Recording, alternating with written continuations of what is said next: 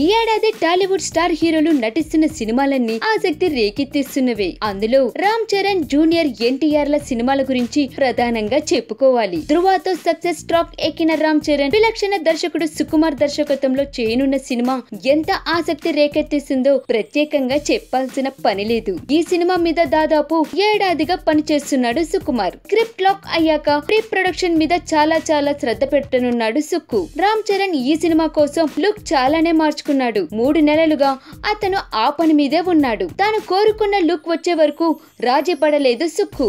ఈ మధ్య చరణ్ కు 15 రకాల లుక్స్ తో టెస్టులు చేసి ఒక లుక్ ని ఫైనలైజ్ చేశారు. దీంతో రెగ్యులర్ షూటింగ్ మొదలు పెట్టేందుకు ఇక ఏ ఇబ్బంది లేకపోయింది. ఈ నెల 15న చరణ్ రంగంలోకి దిగేస్తున్నాడు.